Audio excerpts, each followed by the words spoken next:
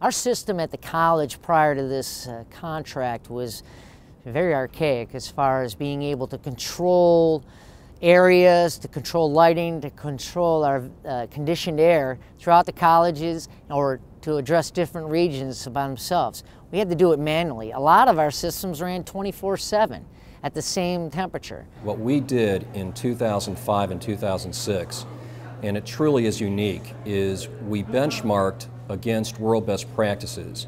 We brought in a team of local and global experts who were well versed in energy practices, and what they wound up doing was, number one, benchmarking us against similar institutions in Austria, same climate as we do, same way we operate. And what we found out was that from an energy standpoint, we were energy inefficient. So we wound up using that same team of global experts to come in and develop a roadmap for us that was basically decision engineered and financially modeled and tested. So we now had a roadmap that could show us that we could save substantial reductions in energy, basically in the 50 to 60% range, and that also would relate to a 50 to 60% reduction in greenhouse gas emissions. You start with a facility audit, looking at different energy consuming devices in the plant, the HVAC equipment, the lighting, building envelope, windows, weatherization, water usage devices, where you would go through and evaluate the efficiency of those systems, look at new technologies. Basically what you're doing is looking at a budget neutral process where the guaranteed energy savings would pay back the debt service. We did have 5 energy conservation measures that we settled on with Siemens Building Technologies as part of their proposal. And those 5 were building management system, heating and ventilation and air conditioning retrofits and upgrades, water conservation measures, lighting conservation measures, and also a small energy conservation measure that addressed building envelope issues.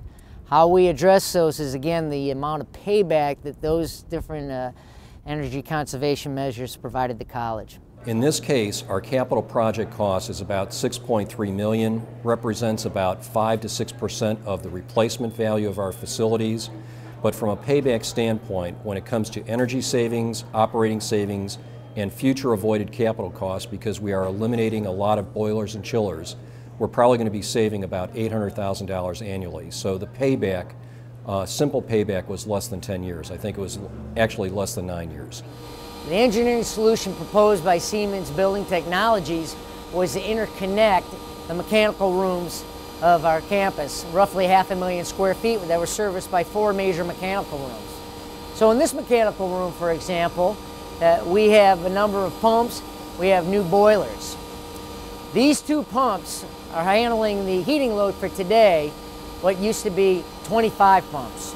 These 2 boilers behind me, high efficiency boilers, are handling what 10 boilers used to do. And Siemens accomplished that by interconnecting the buildings with 8-inch hot and cold water pipes.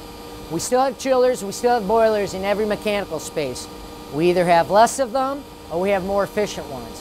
What we do is not so much centralize our heating and cooling as to loop it. So they're all connected now, not running out of one area, but staged and sequenced with our building management system to come online as needed, go offline as needed, but serving the whole complex, 500,000 square feet.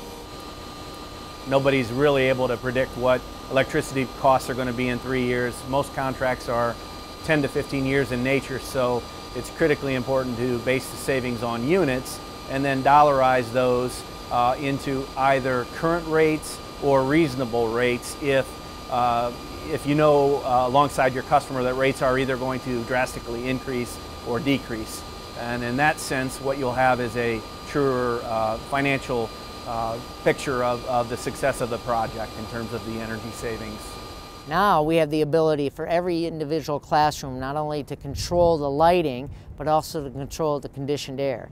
If that room occupancy sensor picks up that nobody has been in that room for a period of time, not only will the lights go off, but the conditioned air will drop off to a set point. There are a lot of steps. I mean, gathering utility information is a critical step. It takes time to get that information and to benchmark your usage to other clients in similar conditions, and to know where you're at, to walk the building, to look at blueprints and nameplate information on main pieces of equipment. It does take a little bit of time, but I would say from the initial first call to the substantial completion at the end of the construction project, somewhere between 12 to 18 months. One of the elements of the energy performance contract was building envelope, where they went around and did door sweeps and sealed the windows and caulked some of our brick areas.